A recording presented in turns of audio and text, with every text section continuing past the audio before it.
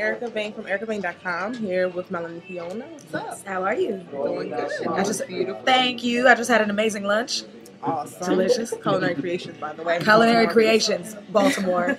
You don't know, you better know. So you're gearing up for the new release of your album. Yes. The MF Life. The MF Life. Tell us about it. You know, in the process of coming from the bridge to the new album, I've been through a lot. I've been through a lot of great, amazing things, highs, and a lot of really trying moments in my life that are lows. And I just realized that you really just can't have one without the other. So I realized that I needed to come up with something that was going to help me get through life, help me express how I'm feeling, and just, you know, relate to other people. So that's where the whole concept of the MF Life comes from. And it is all puns intended.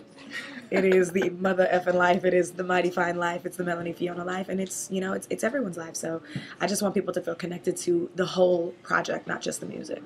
Ooh, cool. Well, I know I personally love your first album. Thank you. Can you tell me how you feel you might have changed or evolved from your first album to now? The first album was definitely, it was definitely paying homage to like the inspirations that you know helped me create music, artists, art, you know, my upbringing, my culture, and it was definitely, you know, a very general, diverse album. I just wanted it to reach as many people as possible and just kind of like set the basis for I don't want to be put into a box, and I just want people to listen to this music because I feel like it's good. Right. And now the MF Life is definitely more Melanie Fiona. It is my own created style. It is what I've evolved into. It's an evolution from the bridge. It's called Stadium Soul just because every song is so big, and I'm really excited. It's a little bit more vulnerable, personal, sexy, and fun. Really, it's just real. And I've done a lot of writing on this album, so I'm really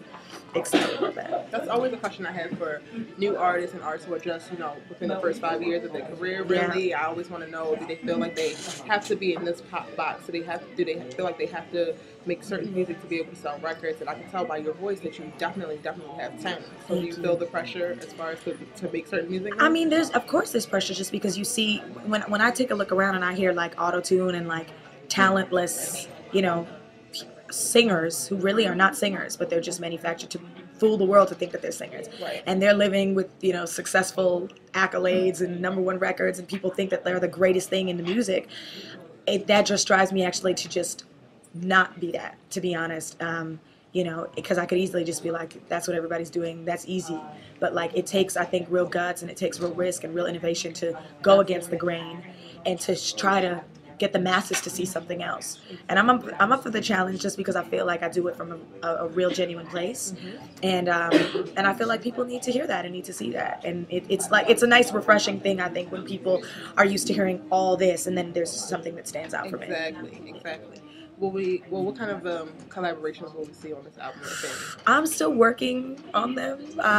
The album, I would love, if I could, I would love to collab with B.O.B. I'd love to collab with Drake. Yeah, I read that on the wrap-up, I think. Yes. You wanted to collaborate. Yes. You know, Drake, that would be awesome. Drake and I are longtime friends, so like it's really just making it happen. And he's really cool. We've spoken about it. He's down. I'm down for him as well. So I would definitely love to see that happen.